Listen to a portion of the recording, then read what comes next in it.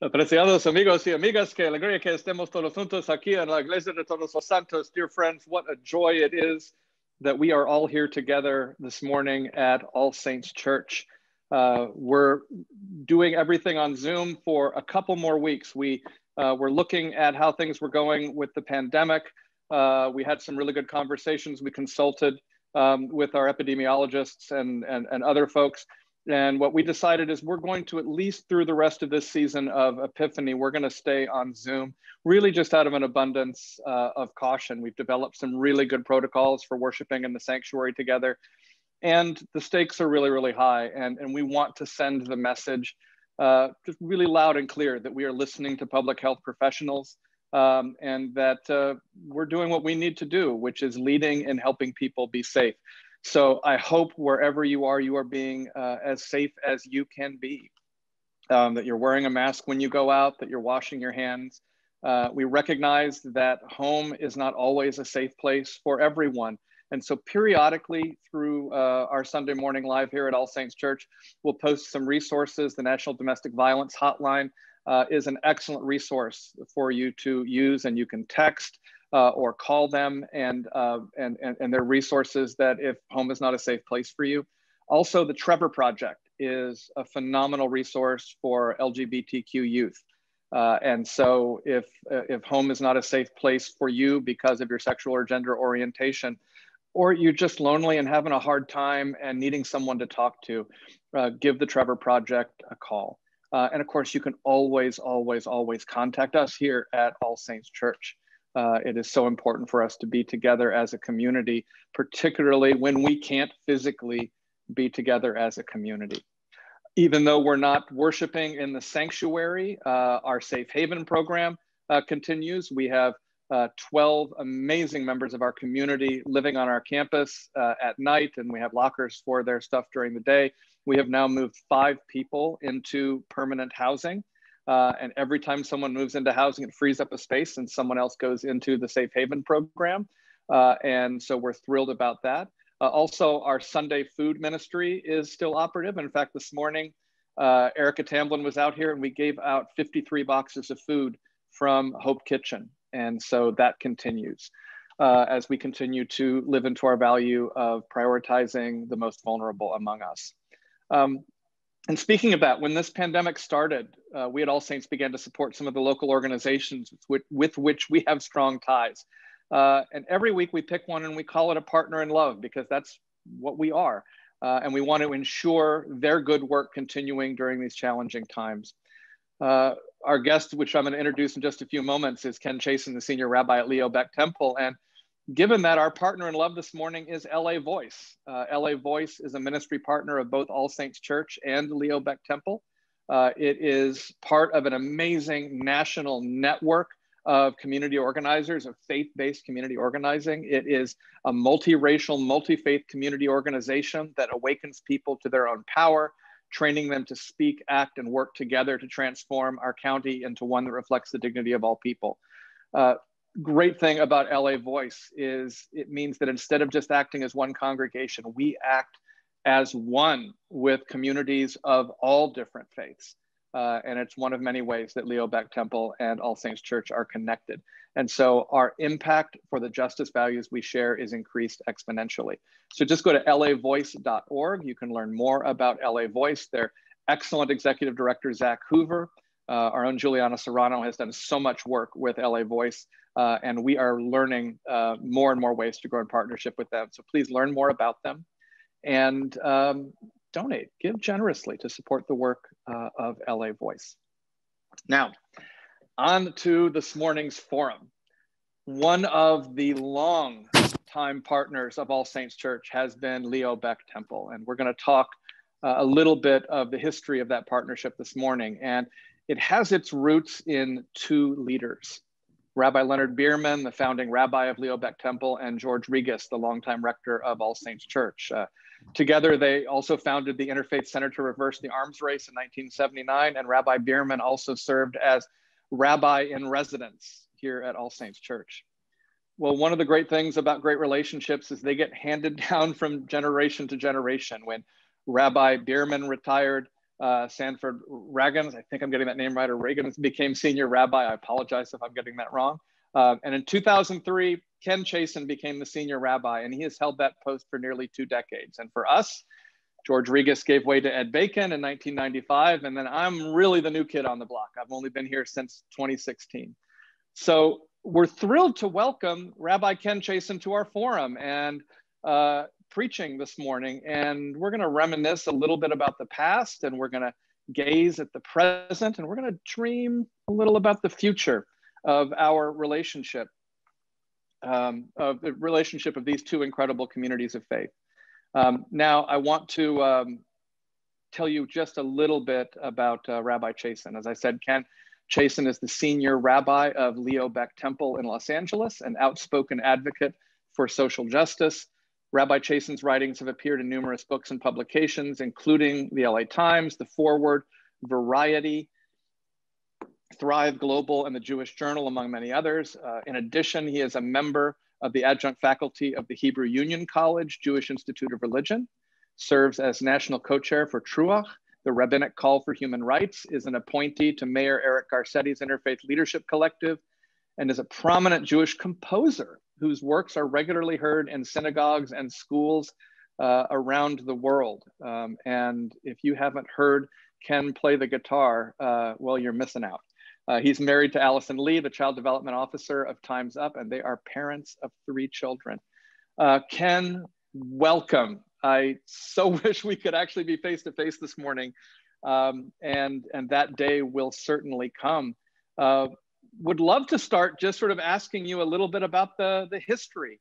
We were talking a little before we went on that George Regas, of course, passed away earlier this month at age 90. And even though it's kind of an overused phrase, it truly was the end of an era. George and Leonard Bierman and Maher and Hassan Hattout had a groundbreaking and life-giving mutuality of relationship. Can you talk about that a little from the Leo Baeck perspective? And what has the relationship with All Saints Church and Leo Baeck been? And talk a little about Leonard and George, and then your own experience. So just anywhere that feels good, just kind of dive in. Well, first off, thank you so much, Mike, for welcoming me. It is a treat to be back home with All Saints, even if we're doing it on screen. It is just a tremendous joy to be a part of the All Saints community this morning.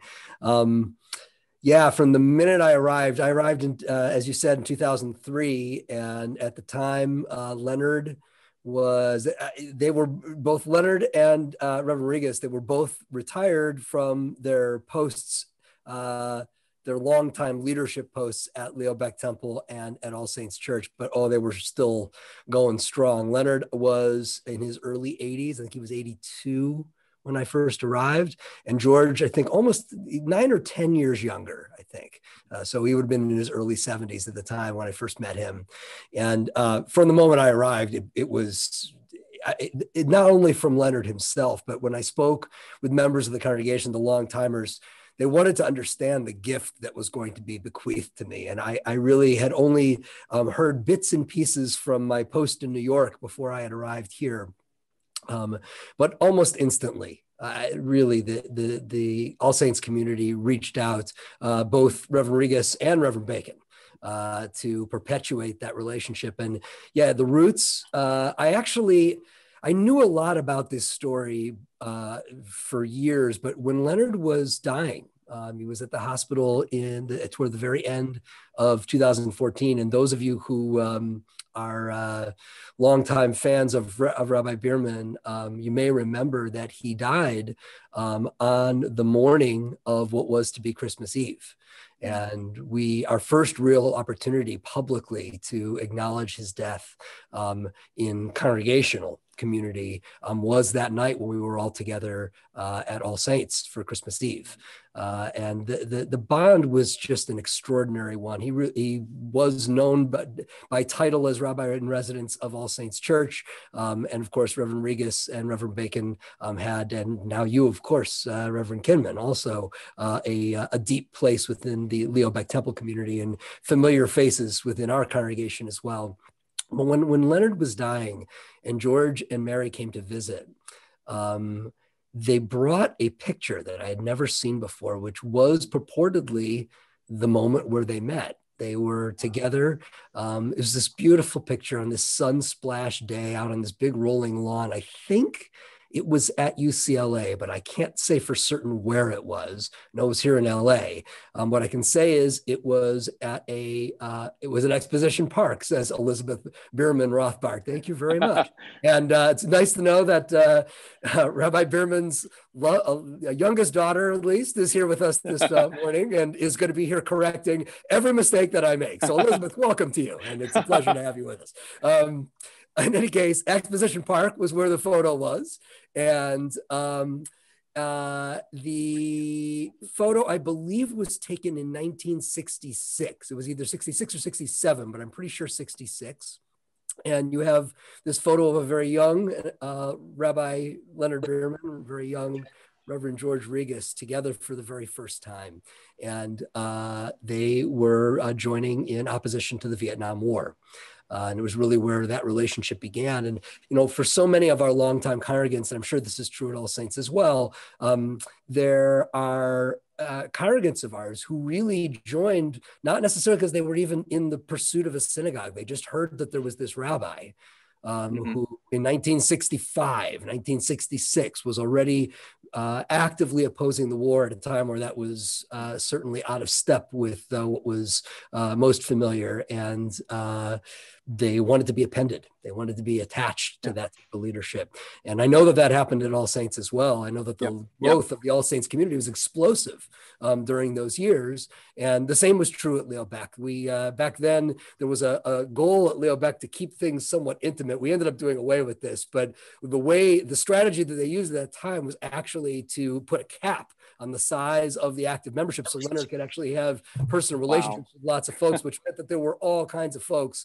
who were waiting to get in and ultimately did join our congregation. But as it slowly grew, the idea was not to keep them out, but to manage the growth in such a way that relationships could remain of prime importance. And so that's where it began, on that lawn at Exposition Park, thank you, Elizabeth, in 1966 against the Vietnam War. That's amazing. And talk a little bit about what it was like for you to come in and your relationship with George, and then also with Ed, sure. and the ways that partnership between our two communities has developed and changed through your time as senior rabbi. Yeah, well, Leonard from the get-go was determined to make sure that I was blessed to know these giants who he was closest friends with. And so he was the one who introduced me to George. He was the one who introduced me to Maher. He was the one who introduced me to Hassan. He was the one who introduced me to Reverend Jim Lawson.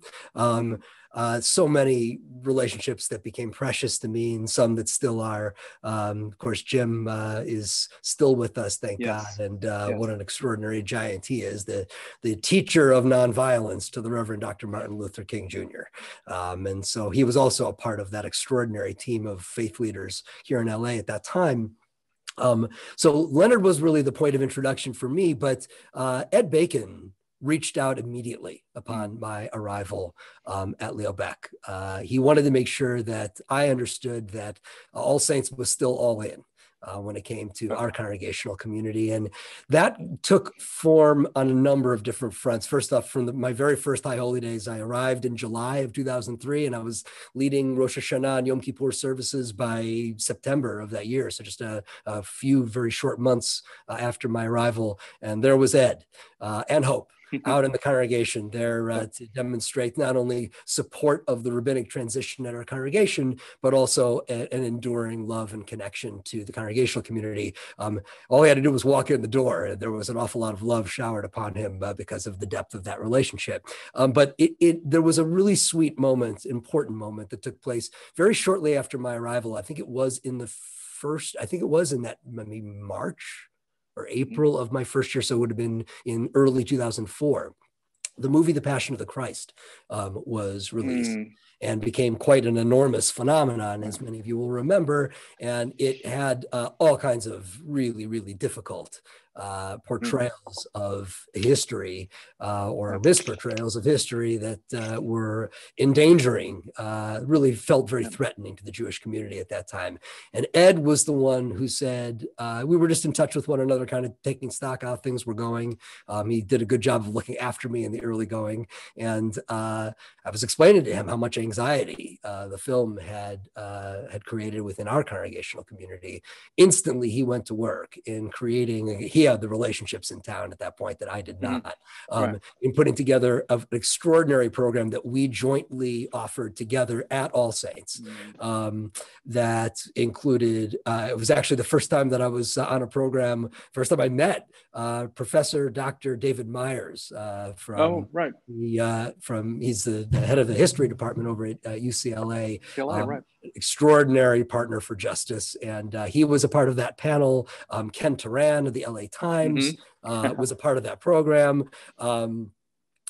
Some scholars, both from the Jewish and Christian community as well, to comment on the historical aspects. And this is the kind of thing that, because of Ed, I was able to offer to my congregation like that. And I had nothing to do. I had no capacity to make it happen.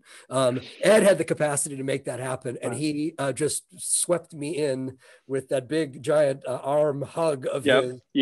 And brought me into partnership on that program. And from there forward, it has been a friendship that I think the two of us treasure. We've done an awful lot of beautiful stuff together over the years, and still now, even as he's moved on from All Saints, the bond remains. Oh, absolutely. Well, and this is one of the gifts of this is, Ed did something wonderful, for me, which is he flew out to St. Louis and we spent a couple days together, sort of doing a handoff for All Saints Church. And I believe it's something that George had done for him. And part of that was him telling me about some of this history and some of these relationships. But then you reached out to me very soon after I got here. And I remember going out and you took me out to lunch. And we still haven't been to that Dodger game, but we're gonna do that. But there is that piece, because you're right, when you come here, you don't have any of the relationships. That's right. And yet, being invited into this community, and Ebba Hatut was the same way, of just so incredibly gracious, of saying, we're going to help you, build these relationships, because it really, it is so obviously so bigger than who is the senior rabbi at Leo Baeck or who's the rector at All Saints Church. It needs to be bigger. It needs to be bigger than that. And so we are the stewards of this relationship. And one of the things that I'm in awe of is, multi-faith relationships have been, they're not uncommon right now. And we can sort of talk about sort of what they look like in various places. Back when Leonard and George and Hassan and Maher, it was not as common, back then, particularly for clergy in major congregations like that, to be as close and to stand with each other. And particularly in a time right now where religious radicalism is that really is, as what happens in times of great societal change. There are always backlashes of radicalism and fundamentalism, and different groups find themselves in the crosshairs, and there are things that you can think of as, oh my gosh, that's ludicrous. No sensible people would believe that, like Jewish lasers from space and things like that. Except the truth is, people do believe that. And conspiracy theories like that are huge threats to real people's lives. And so it's incredibly important, these relationships. And so I'm grateful. And part of what I would love to sort of think about is, where can we go together? Because I'm in my 5th year now. I feel like I got my feet underneath me. And so, this is where it gets really, really exciting. Want to stop for a second and say, if anyone has any questions or things that they want to raise, use the Q&A feature in the Zoom and you can ask those. and also the comment feature on Facebook, and our greeters will be watching that. One of the things that neither one of us saw coming was this pandemic. Yeah. And we were sort of talking beforehand. I was saying it felt like overnight we stopped being clergy and started becoming TV hosts. I'd love to just hear from you. What is this pandemic teaching you? What of Judaism have you found yourself drawing on to get you and your community through this, and not just to get through it, but really to grow from this experience? I'd love to hear that from your perspective. Yeah, it's such an important question. It has been, obviously for us, no different than I'm sure for your community and for all of our faith partners and friends. Just an extraordinary challenge to take the riches of what being a part of a loving church does for you, and to create that gift somehow when you can't see one another face to face, when you can't feel one another's touch, when on the odd case where you can actually be in physical presence, proximity to another person, you can't touch them, you can't get too close. I mean, all of this is sort of subliminally pushing against all the things that we and our faith communities, our faith traditions are built to teach. And so it is, if anything, it's become all the more important to amplify those teachings and to enable them to effectively kind of become countercultural, at least in the spirit, when the body can't do. And so, there's a great rabbinic piece of rabbinic wisdom from the Talmud that teaches that whenever a person saves a single life, it is as if they have saved the entire world.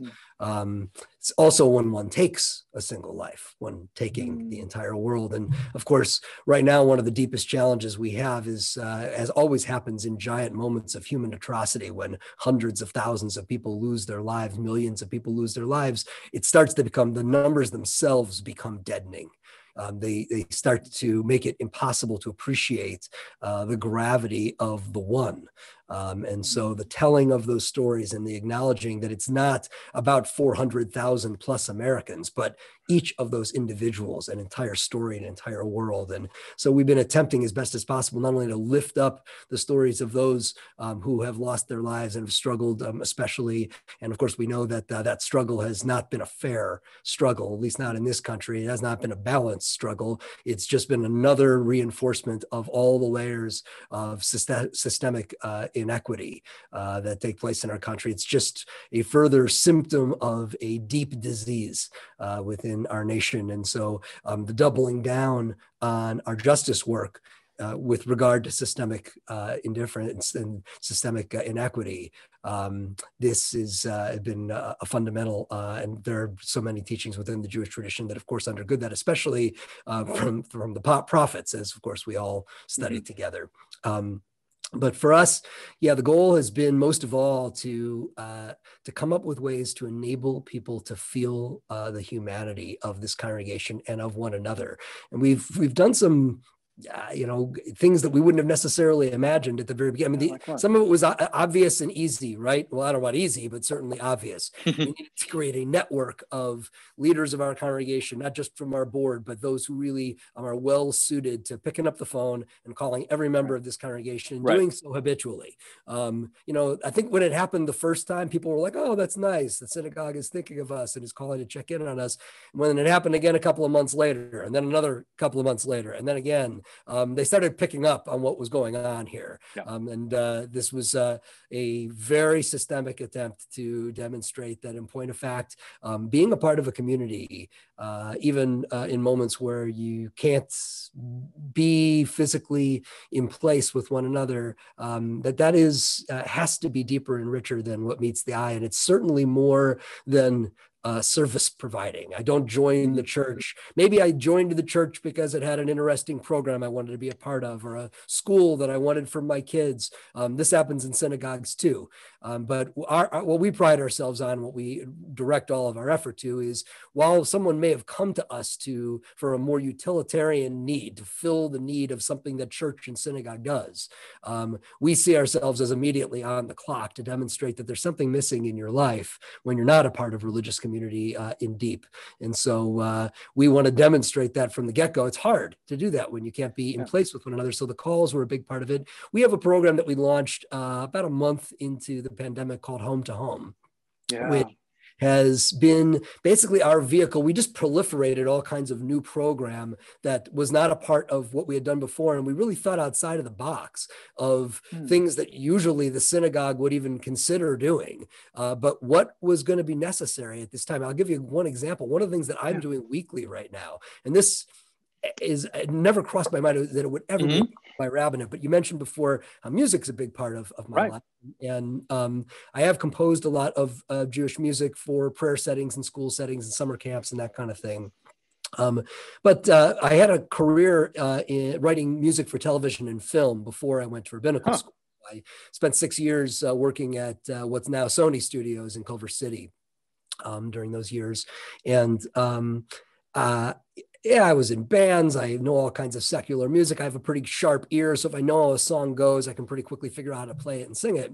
And so we initiated a program that takes place on Tuesdays called Ken's Campfire, where we just get together on screen and sometimes I'm taking requests. Sometimes I'm coming thematically related to something that's going on. Obviously, with the election and the inauguration, there were all kinds of themes that I wanted to draw from. And it's a mixture of music from the faith tradition, sometimes music that I've composed, oftentimes music composed by friends and partners of mine. But oftentimes it's just the fun of singing songs that we all know from the radio and that we love, that we might be singing together at a campfire. And while everybody's on mute, you can see the singing along.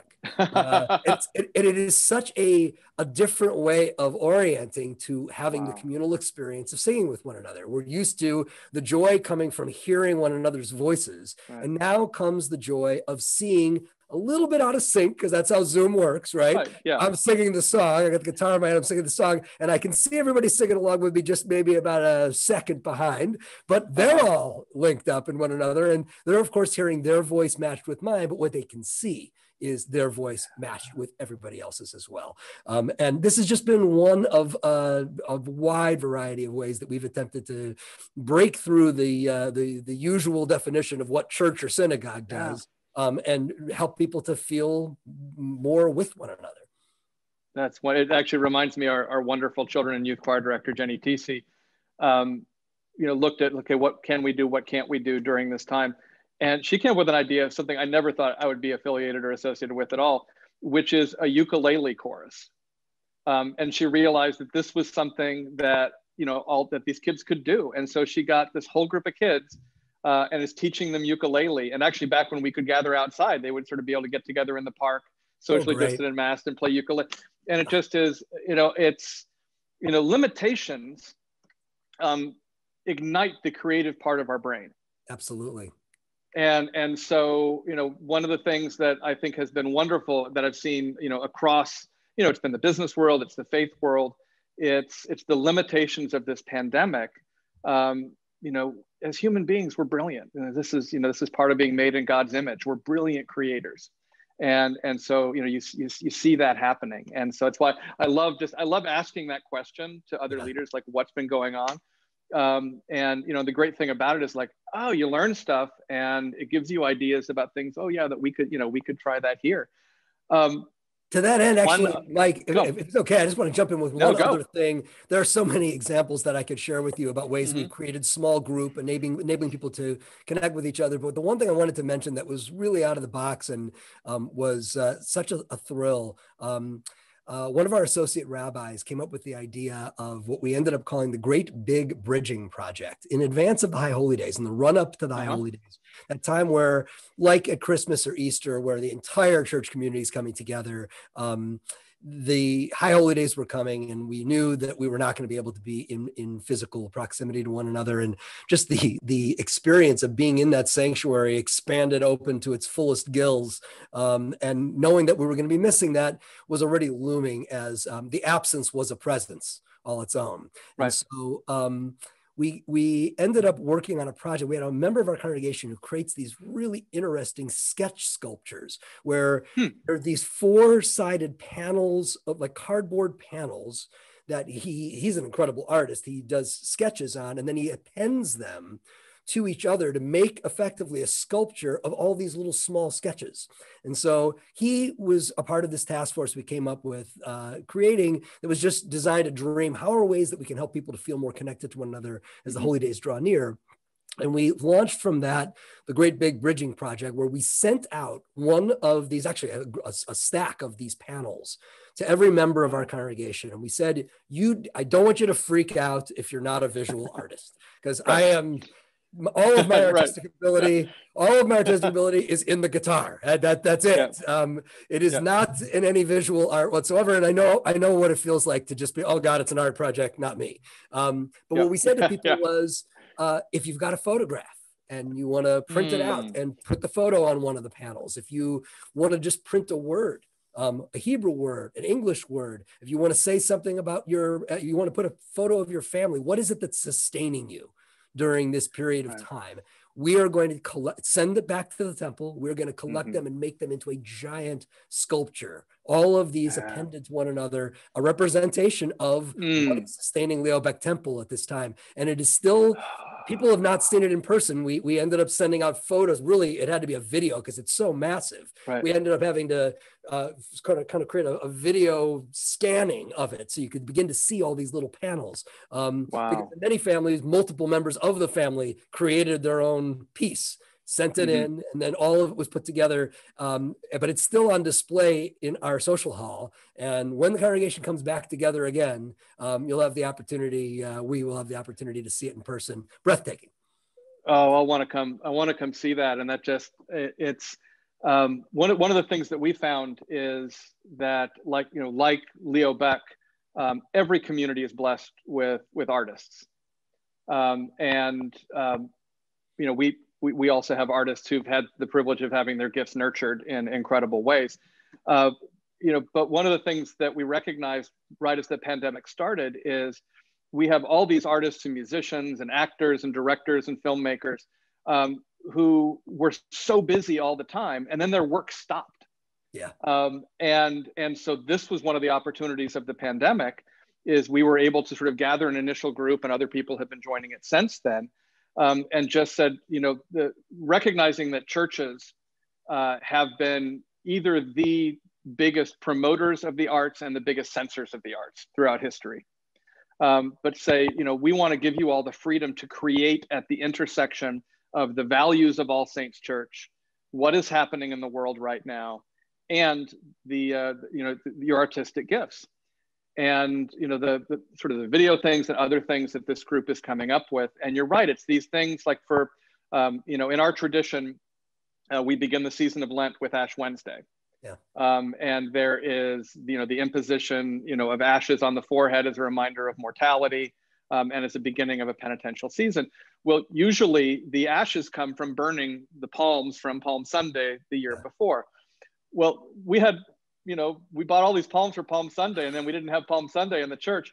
And in fact, they were sitting in my office, and at one point it was just like, what is that smell in my office? And it's because the palms had molded. Of course. It was like, oh, we got to get rid of these things. And we got rid of them so we don't have them to burn. And so they came up with this great idea. And actually, you all are going to be hearing more about this and invited into it, which is saying, we kind of been living from a Christian standpoint in Lent for the last 11 months. But to really think of it, what in my life do I need liberation from? What in my life needs transformation? And we're going to invite people to write that on a piece of paper or a card, or to email it in, or to mail it in, and we'll print it out. And then on the night before Lent, Shrove Tuesday, we're going to have a big fire. And we're going to, burn these things. And then after the ashes cool, of course, for ashes that are dropped off on Wednesday, or people can come pick them up, they're going to be that piece. And it's going to be the idea that each of us is carrying the dream of transformation and liberation of each member of the community with us as we impose those ashes. And that's actually something that could, we hope will become a tradition here, but we never would have thought of it if we didn't have the palms to burn, because we just, oh, you just burn the palms the previous Sunday.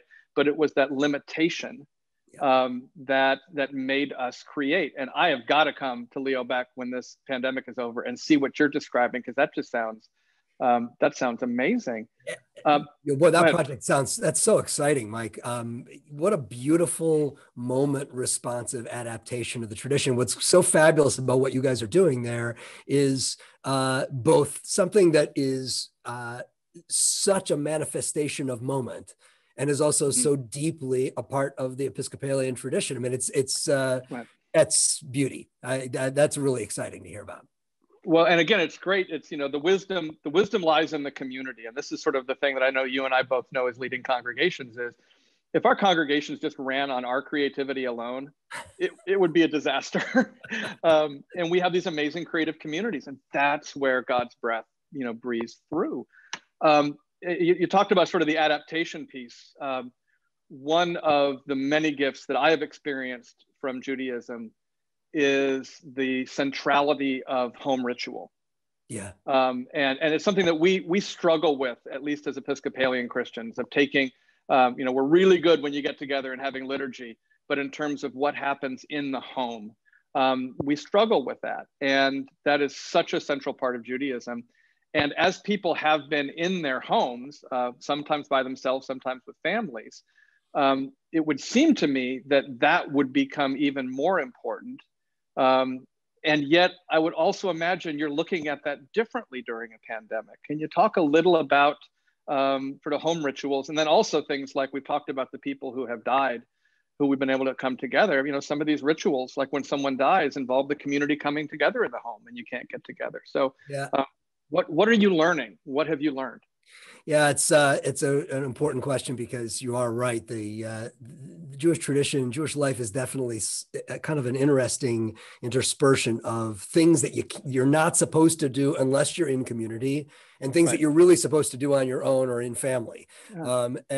I'll use, for instance, I should actually add this, that most of the polling of American Jews in contemporary times demonstrates that the home rituals are actually the ones that are most salient, that there are all kinds of Jews who are not attached to synagogue, but they still have a Passover Seder in their homes, or they still light the Hanukkah candles at the time of Hanukkah. And the surveys, because they're not attached to religious institutions, might see them as, quote, non-observant. But in point of fact, some of them are observing Shabbat, the Sabbath, every single week, with a dinner and gathering and blessings with their family, but they're not participating in broader community. And so obviously we are encouraging folks to be able to engage in both ways.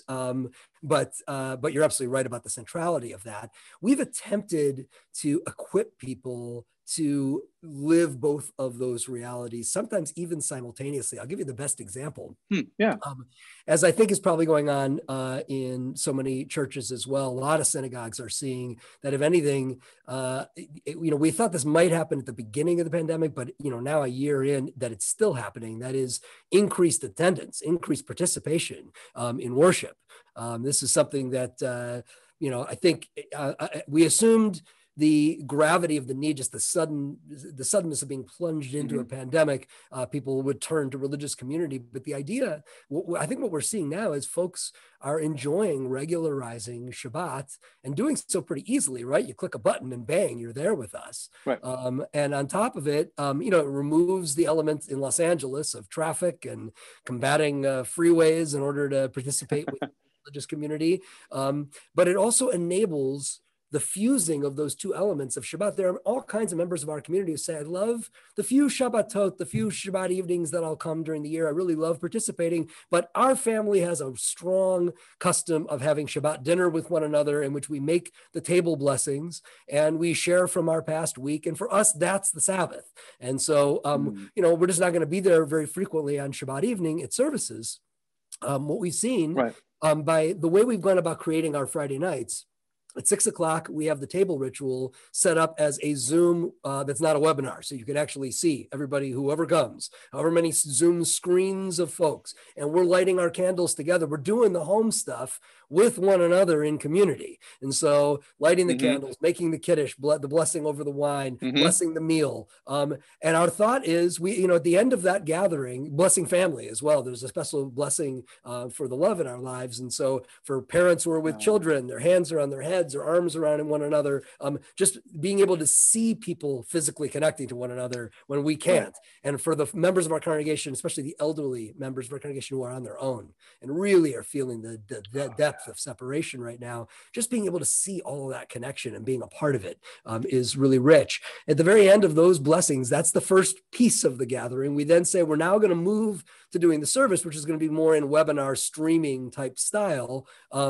But feel free to engage in your Shabbat dinner while you're praying with us. And now people are actually doing both of the things.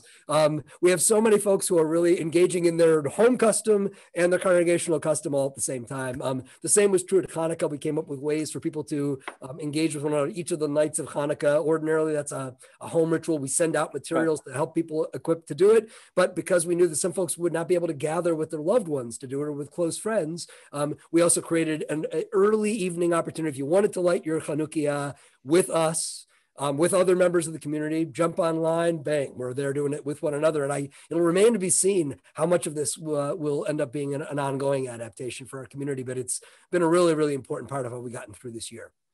Well, and that's, and you start talking about that being ongoing. Part of what we're talking about right now is recognizing that, the more robust online presence, we've had an online presence, but the much more robust online presence we have right now actually needs to continue. Yeah. For a couple reasons. First of all, we have particularly elderly members of the congregation who are becoming connected in new ways and also may not feel safe coming back into community face to face.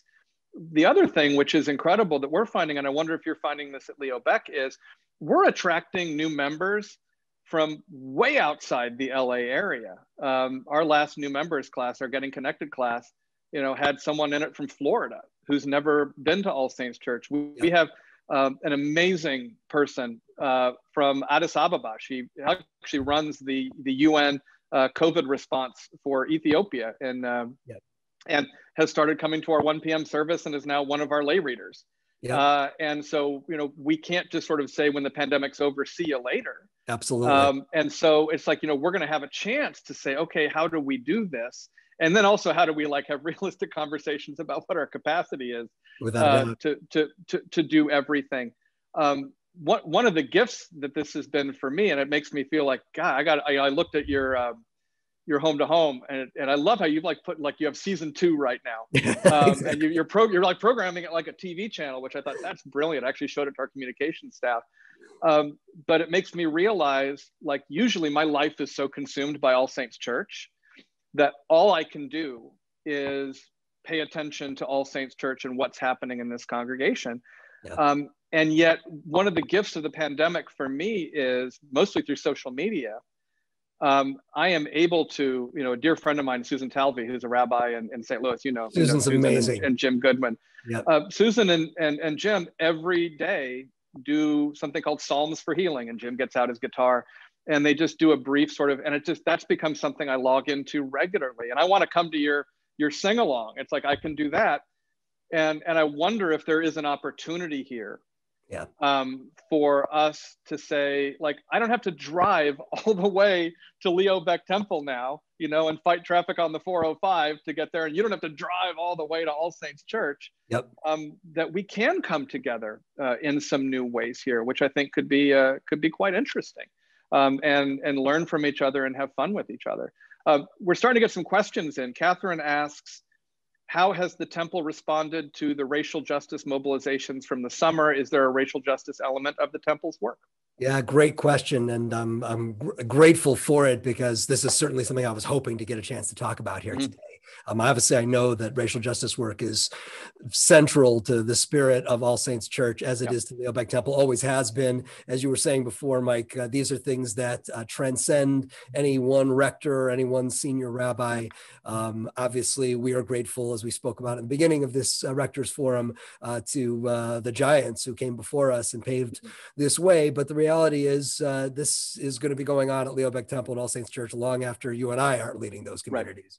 And so So we're doing our part and proud to do so. It is, I would say, if anything, our community organizing work right now, our core justice work is probably more deeply rooted around racial justice work than any other facet. We've got some interesting things going on a lot of different fronts justice-wise. Homelessness work has always been really important in the congregation. There's a lot of different fronts. But I would say that the racial justice front, in all of its different faces, when it comes to immigration and asylum, when it comes to criminal justice reform, restorative justice, incarceration reform, all of this is pretty much what we're throwing the greatest amount of our energy these days. We see the racial justice piece, the question of reform, especially on the criminal justice front,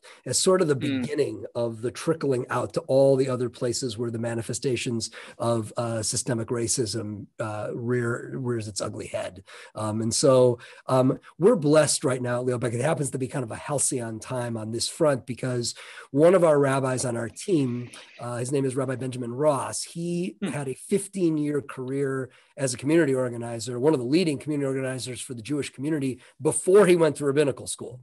So he was already known throughout the American Jewish community as a social justice organizer, a leading one. And then he went to rabbinical school, and then we snapped him up and brought him to Leo Baeck Temple. So he is now at the forefront of guiding our community organizing leadership team, which charts the course for this work in our congregation. And because of his personal, both his experience in how to organize successfully, but also the depth of relationships that he has with leaders across the faith spectrum. You mentioned before LA Voice being such an important, and Faith in Action, the PICO national network, of which LA Voice is a part. Rabbi Ross's relationships throughout the state, throughout the country on that front are just invaluable to us in terms of, exactly as you were describing before, deepening or extending the reach of our work. We muster power by appending to like-minded folks who are willing to set aside whatever the small distinctions there may be between an Episcopalian church and an Islamic mosque and a synagogue and the Reform movement. Say, okay, well, the differences are actually not so important. We're actually swimming in a common current right now, and that's how we marshal power.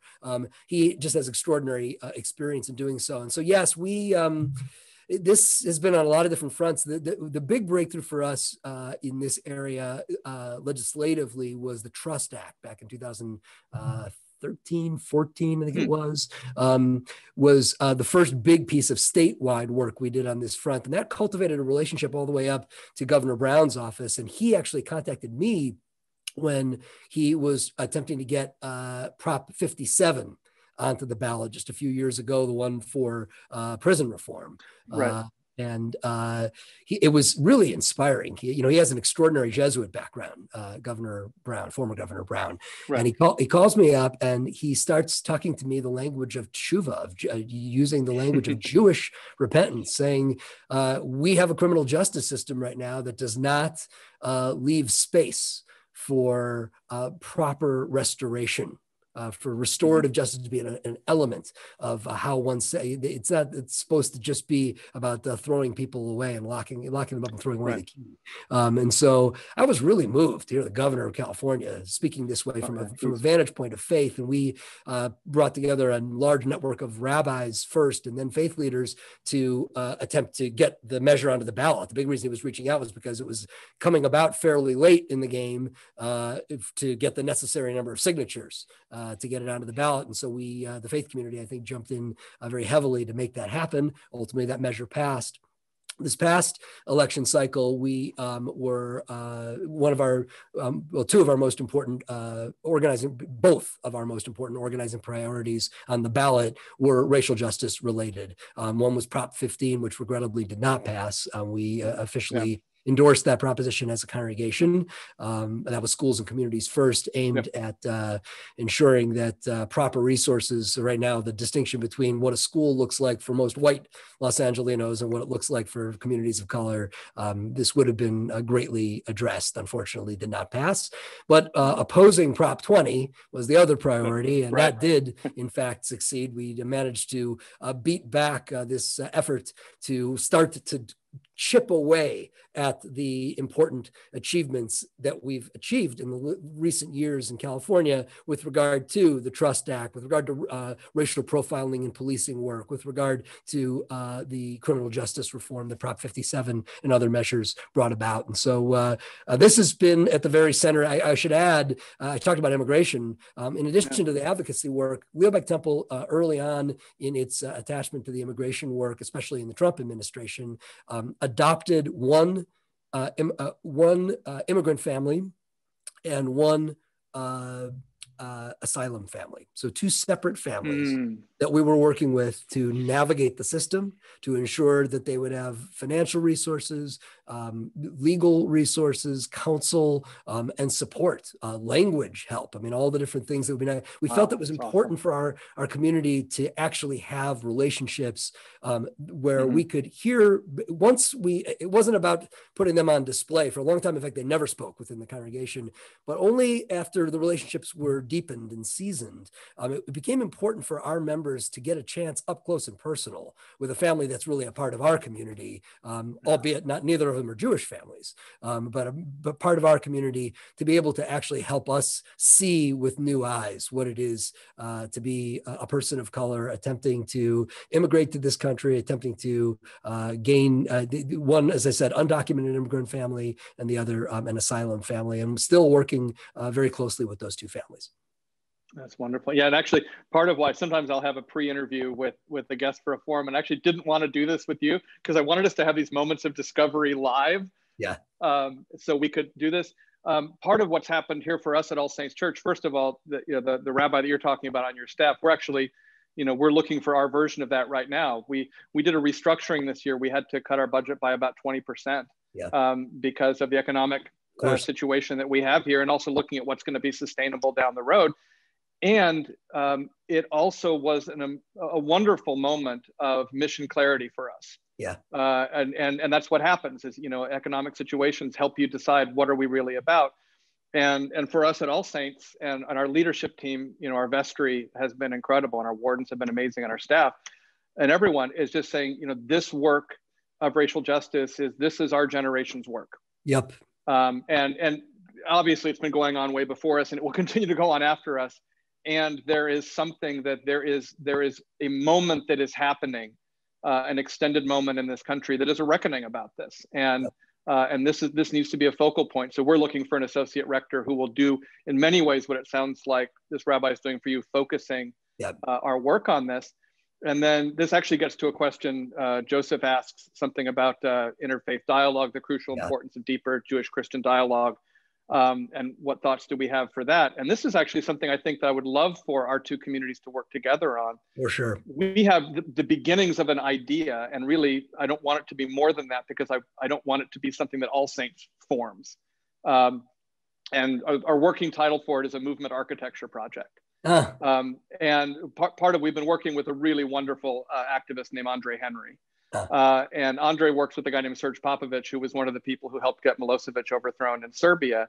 Oh, wow. And what they, and also Lauren Grubaugh, who's a former parishioner and seminarian of ours, really looking at what does it mean to build a social movement that actually accomplishes something and makes change, that has a strategy, that looks at the pillars that uphold oppression, and really targets those and replaces them with something else.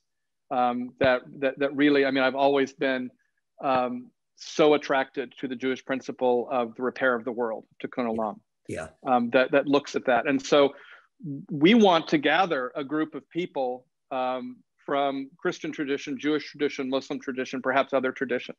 Would love to have you and people from Leo Baeck be a part of this, and start off by saying, can we articulate a theological foundation, a multi-faith theological foundation for dismantling white supremacy and anti-Black racism and building beloved community? that any faith community can organize around, that it's not just for Christians or Jews or Muslims. And then really take a strategic approach to say, what would it mean to build a multi-faith movement that actually has strategies and goals to do something about this and to work with our partners at LA Voice. It's why we're so interested in doing more work with Zach Hoover and LA Voice about that and to look at that. And part of what as we're listening to each other and listening out there, part of what we're recognizing is, at least for us, an initial piece of that needs to not just be imagining where we're going, but looking at where we've been. So we're looking at things like the stained glass windows in our church, all white faces. How did we get there? What's the story behind that? The land that our church sits on. Originally the Tongva people, members of the Tongva Nation, sat on this land, but don't anymore. How did we get here? And so to have that self-understanding, to listen to other voices out in the community, and then to hold that up to our values and then say, okay, if that is our story, how do we write a new story? But not just All Saints doing that together. So, well, that's exciting. That is really exciting. I would love to continue to have conversations with you all and see what, not to sort of say, hey, you join what we're doing at All Saints. Right. That's not, but to say, can we get people together and say, where is Spirit moving? Yeah. And calling us, because again, if it's just, we're very limited. If it's just All Saints ideas, that's very limited. But if we get an incredible diverse group around the table, there's no end to what we can do. And we'll probably find that other communities, it's like, oh yeah, we did that work. Yeah. And here's how we did it. And here's what we learned. And so my bias towards multi-faith dialogue is that it's important. And it has to have an end more than just talk. Because I know at least Episcopalians, as when I was in campus ministry, as a student of mine says, you talk and then you talk about talking and then you talk about talking about talking. Well, that's a Jewish specialty. What are you talking about, Mike? See, we have so much in common. But yeah, I mean, it's becoming clear to us, and it's been clear to a lot of people, long before us, that particularly this work of racial reconciliation is our generation's work, and it's work that we all share. For sure. So, it's really exciting. Obviously, one of the things that's been really fun over the years is like waves, the partnership between All Saints Church and Leo Baeck Temple finds a new manifestation, finds a new moment and a new voice. And it's really, I'm not even slightly surprised, but delighted that it sounds like our justice focuses are really effectively right down the same alley. And that kind of conversation and undergirding the ways in which what the faith story is, the unifying faith story in this at this moment in time, could be really inspiring and energizing for both communities, and again append us not only to each other but to so many others in finding the power to make it happen. Yeah, I'd love to jump on something else. Been working with, you got to meet her someday, a dear friend of ours, Becca Stevens, who's a pastor in Nashville, who started something called Thistle Farms, which is a community of women recovering from prostitution, violence, and drug abuse. And oh my, wow. Becca's mind is always working. And she's in Nashville, and they had the Christmas Day bombing in Nashville, which really destroyed this whole neighborhood that had been part of the country music industry. And her husband is a country music Hall of Fame singer-songwriter. Yeah. And she went down and spent some time in the rubble and began to think about theologically the whole idea of rubble, and realizing that this is kind of where we are as a nation and a people right now. Yeah. That the pandemic and all just what we just talked about in terms of our racial divides, there is so much of our lives that is rubble. And yet she used the image of we know from the fires here that there are pine trees that the cones only release their seeds in fire. Right. And what does it mean? And she started using this term, and we're thinking and praying about it together, of the whole idea of rubble, but also of remnant, of what are the remnants of our lives. And remnant is a very Jewish concept. Yeah. As well. And so I just, we didn't prepare for this, but I'm just sort of wondering, Is this something that that you've been thinking of? And then also, we talked a little bit about grief. And, George Regas died, and we have not yet been able to come together to grieve his death. I've got an altar set up in my office that now has 5 urns on it from people who were just waiting for the burials. What has been your experience of remnant, of rubble, of grief, and what can emerge out of this, and where do we draw on our traditions for that? Yeah, it's such a wow. Hard to think about and painful to commune with the elements that are coming to mind. My heart breaks every single time this is always the case. It's always sad for a family when there's a loss in our congregation, but when it takes place during this past year, my own mentor as a rabbi, who's now the president of the Reform movement worldwide, of the Reform movement of Judaism, Rabbi Rick Jacobs. He was my senior rabbi when I was an associate rabbi at Westchester Reform Temple in Scarsdale, New York, before I came to Leo Baeck. His mom died out. He was in New York. His mom died out here in, I think, May. She lived in the San Diego area. And, here's my mentor, who's been one of the most influential rabbis in North America, and he's watching his mother's burial taking place on a screen, and it's just unthinkable. He contacts me to help to lead a Shiva gathering, an in-home gathering on screen, which I did, and was obviously honored to do. But I found myself, I can't even imagine what this would have been like for him. Thank God I haven't experienced the personal loss of that sort. I have obviously experienced many personal losses of people I cherish in our congregation during this year, but not the same as it is for those who it's been their mother, it's been their spouse, it's been their child, their sibling. There's just a lot of raw grief, and I feel like the remnant. Where I'm focusing at the moment is I'm concerned about the ways in which this experience we're going through is becoming normalized. That to me is the great concern. I think I'm always heartbroken when I hear from a member of our community who talks about feeling like they're really distraught, feeling lonely. And yet I think about all the different things I know the church is doing too, to help to bridge that gap and to give them a sense of connection to others, both within the congregation and beyond. But what really gets to me is when someone says, actually, this is not so bad. It's pretty easy. I could connect, on to things that I want to see. And I can keep my pajamas on all the time. And it's pretty simple to, be a part of things.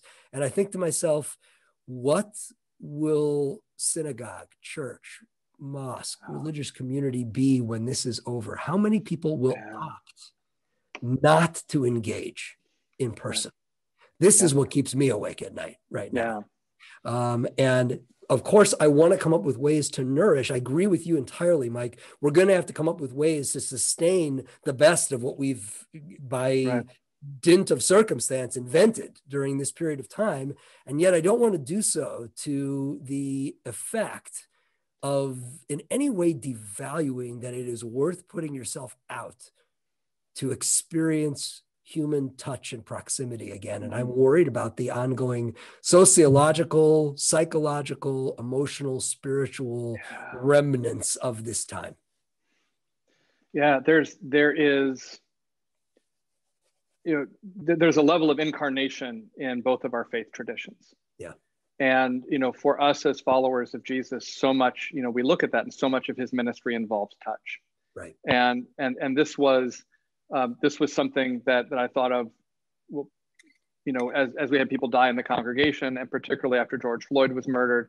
There are these moments, and our instinct in these moments is to physically come together as a community. And yet not only are we not able to do that, we're actually being conditioned to fear that. Exactly. And the fear is, and there's enough fear in the water anyway. Yep. And the fear is so powerful. And yet I think that, this is where I really appreciate, we're staying away from each other. We're doing all the public health stuff that we need to be doing. And I'm not indifferent to the other public health ramifications of doing this. And that particularly because there are so many people who also have abuse histories on top of this, you know, for whom touch and proximity is already fearful and threatening. So, I'm really like, we're blessed with Sally Howard on our staff, who is a trauma therapist in addition to being a priest. I'm really thinking that, you know, we're going to need to look at coming out of this from a trauma-informed perspective, to say, how can we rebuild trust in touch? How can we rebuild trust in incarnation and being together?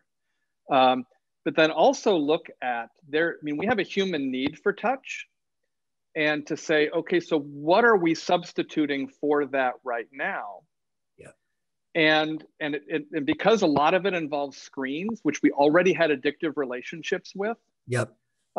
Are we in essence substituting something that is really healthy and life-giving, which is good touch, safe touch, loving touch, for something that has incredible addictive qualities, which is sort of the screen culture and the surface connection, but the broader disconnection of internet relationships. And I think this is something where communities of faith, it's going to be incredibly important, because this is not just a public health question, it's an ethical question, it's a theological question. And I feel like we need to draw from the riches of all of our traditions. Well, I will lend you one then that has been weighing on my mind so much from the early rabbinic tradition. In the early writing, the very earliest collection of rabbinic writings goes back about 1800 years ago. It was called the Mishnah. And in the Mishnah, one of the great maxims in that early collection of rabbinic writings says, and before I actually share the quote, I want to share with you from a standpoint of context. One of the things I think we're going to need to articulate to people is that being a part of a religious community requires that I don't only think about what it is I wish to get by being in proximity from the religious community, but what it is others need my proximity for. That if I choose to just exist in the congregation on screen, I may be able to get the things that I am seeking. The problem is I'm not creating for others the things, and right now we are. I think we're doing it in the way that is safe and appropriate. And we too are not meeting. Everything is by Zoom right now, and yet when public health doesn't demand it anymore, and you're right that by then that learned fear of being in proximity to one another, choosing to be in community, in proximity for others, not only for myself, because there can't be a collective without my being. It's the same reason we vote, right? You know, I know your congregation and ours as well, huge voter engagement drive, and the growing toward a 100% voting congregation. Why? Because my vote doesn't matter all that much. It's rare that any election is won by one vote. And yet, if we all vote, that is the reason. Then I know that there's something that is commonly held. And the same is true in religious community, only more deeply and more emotionally, more spiritually. And so I think about this teaching from the rabbinic tradition. If I am not for myself, who will be for me? But if I'm only for myself, what am I? And if not now, when? Those three elements. We have to be able to meet our own spiritual needs, or else the entire enterprise comes apart. And yet, if it is entirely about that and nothing but that, truly, what are we? And every moment is the if not now, when moment. This one obviously unique in our lives. And you talking like this reminds me, and it was I mentioned Susan Talby before, Rabbi Talby, and I've learned this from lots of people, including my own parents, because I grew up in a multi-faith household. And one of the things I learned from my parents is you don't try to find the least common denominator between faiths. You create a container of love that allows each to be so deeply who they are and invest so deeply in their faith, and honor and protect the other. And so we had, I'm gonna see if I can find it. one of our parishioners, Amy Brenneman, gave an interview about the separation of church and state, and the importance of that with a magazine. But what she, and of course, now that I'm trying to find it, it isn't coming up. Here it is. Here it is. But she talked about religious freedom. And this is what she said. She said, religious freedom has an external meaning, protecting one another's journey, but an internal meaning as well. I myself have the freedom to learn, to change, to grow. Religion, philosophical inquiry, and spiritual practice are not set in stone. They're fluid. And in a respectful culture, there is support and inclusion for all. And what I love about what we have inherited from our predecessors in the faith, in our congregations and in our faith, is that sense of we're not just here for ourselves. Yeah. We're here to protect each other's journey. And one of the things that Susan taught me is, she's like, I want you to be the most devout follower of Jesus Christ that you can be. And I will protect you as you do that. And I need you to stand and protect me to be the most devout Jew that I can be. And she would invite me the same way you invite me to Leo Baeck. She would invite me to Central Reform Congregation, and would not feel the need to change or apologize for anything when I showed up. And I felt so honored to be invited into that community and be able to just even take a sip from the depths of the well of that faith. And so, I look at all the things that we're facing, and, we can't afford to have the least common denominator. We need the richness and the depths of each of our traditions. So true. And that's also where the joy is. Yep. I love hearing you talk about your faith. And it makes me look at my faith differently and more deeply. We got to wrap up really quickly. Someone asked for you to say a word about the tapestry behind you. Yes, I also saw. I will say it real quickly. I also saw earlier a quick question about, is there a video of the great big bridging project? The answer is, we did make a video that we sent out to the membership. I'll have to do some digging to see if I can come up with it. But if I can find that little pan around it, I'll be happy to share it with your community as well. And as for the little tapestry behind me, this was a gift, congregational group that traveled to Israel many years ago now, probably about 10 years ago, maybe more. And incidentally, I also saw the question about Israel-Palestine work, and that will always be a central focus for us at Leo Baeck, as I know it has been at All Saints, and we've done a fair amount of collaborating over the years in that terrain as well.